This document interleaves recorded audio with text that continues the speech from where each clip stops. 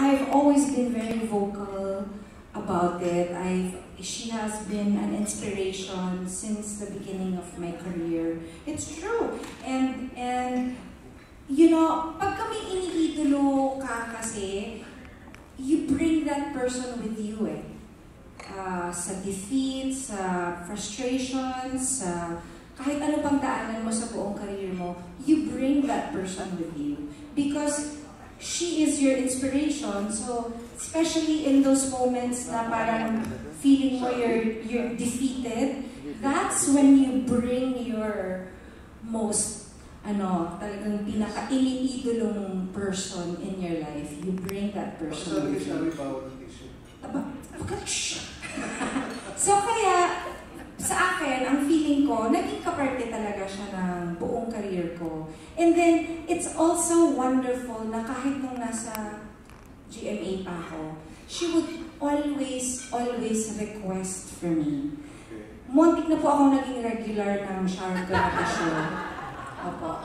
Ayan yung EP ko, si Chrissy. Muntik na po ako naging regular. Ito ayun, alam ni Chrissy. Birthday po niya, anniversary, birthday ni Casey, ako po yung kumakanta doon. Alam niyo si Casey, favorite niya si Regine. So, nung 18th birthday ni Casey, I'll never forget this. Regine just arrived that night from the States. Dumiretso siya sa bahay na ligo, tapos dumiretso si Debo ni Casey para makakanta that same night.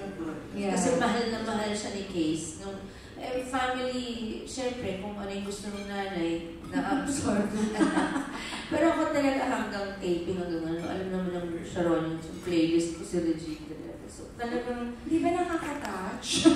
Parang montik na nga akong sumabog eh, alam mo yun. Konti na lang ate, sasabog na ako. Hindi, pero you don't know how important this concert is for me. I'm so happy, I'm so proud, and it's such an honor for me to be sharing the stage with my megastar.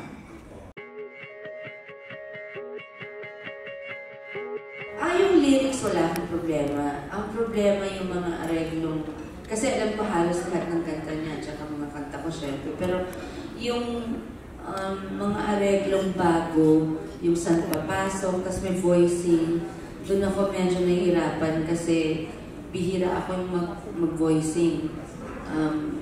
Ito talaga kahit anong kantahin mong biglaan, kaya niya kahit second, third voice, gagawin niya sa sabayang ganyan. Bilib na bilib ako sa mga taong gano'n, si Frankie gano'n, si Jaja rin gano'n.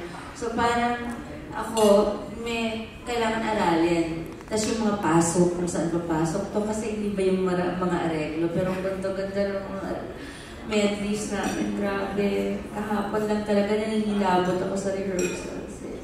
Hindi lang pagkilamig na lamig ako na naka-summer outfit sila ako winter. Kasi parang six-ish. Your feet. Ako alam mong ginagawa ko. Ito nakakatawa to. Alam mo yung black book, yung kung saan nandun yung mga lyrics, hinihigang ko, nakakagirsa. Ano yun? Hayaan mo na, te! Bata pa ako, ginagawa ko na yun. Hayaan mo na.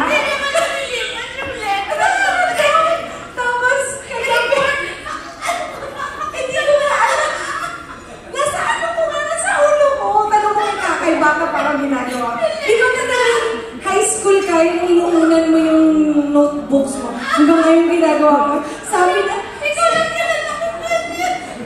na anak ko, Mommy, what's this? There's something in the bed.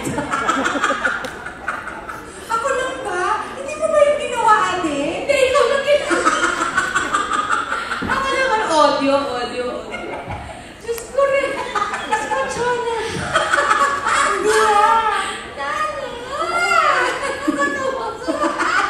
minsan nag-work eh, siguro psychological. Malay mo. Ayun. Yung voice, hindi kaya.